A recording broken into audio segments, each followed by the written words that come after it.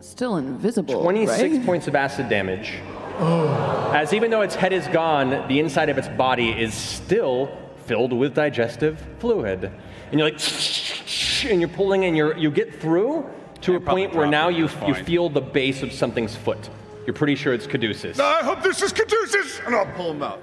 Well, that was your turn climbing into it. Oh, good! Oh, fuck! I think I got him, but it burns! So it was your action kind of pushing in, making your way inside the creature. And you're holding on to his foot. Yep. Okay. Alrighty. Screaming like a bitch. Beauregard, your turn. I vomit. And I stumble forward going, the worm is the friend or cow, he ate it, not the bison. But this is, and I'm gonna get him, and I just grab my arms around Ford, and I say, pull, buddy, pull. I'm gonna help you. So you're gonna try and climb into the edge of the creature?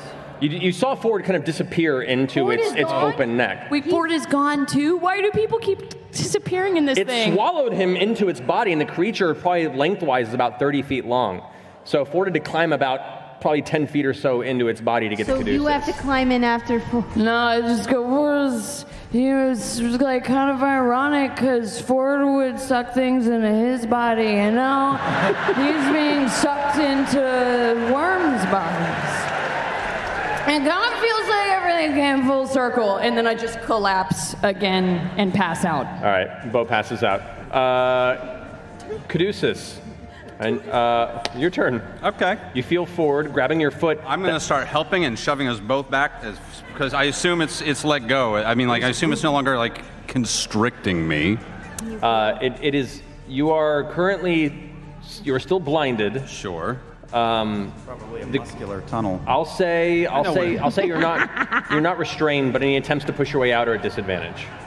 So if you're trying to push your way out at this point, go ahead and make a strength check with or athletics check with disadvantage. No, that doesn't sound like me. What am I gonna do?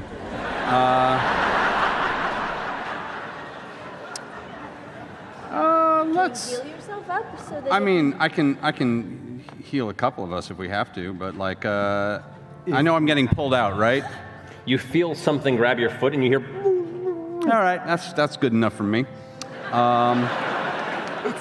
I'm gonna heal myself then for. Where's my cure wounds? There we go. I'm gonna heal myself at 3rd level. I know I'm taking his. I'll heal for the level 3. Okay. So I don't get to the parapet doesn't work on the. It's just on the. Yeah, never mind. So. Yeah, you just take So 3d8 plus 5, I believe. That's not bad. That's okay. 15 points. All right, so you heal at 15. Yeah, that's 15. I heal 15.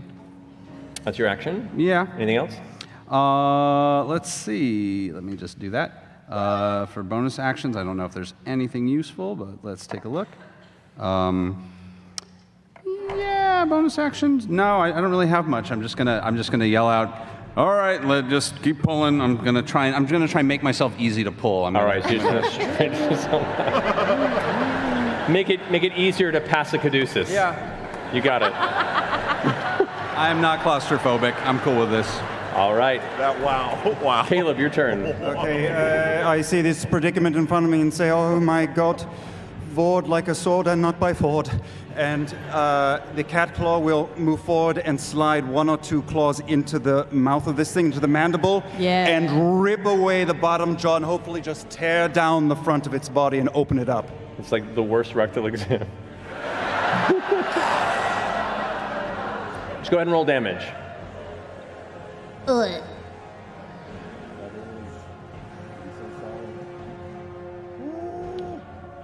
Yeah, rip open that muscular tunnel.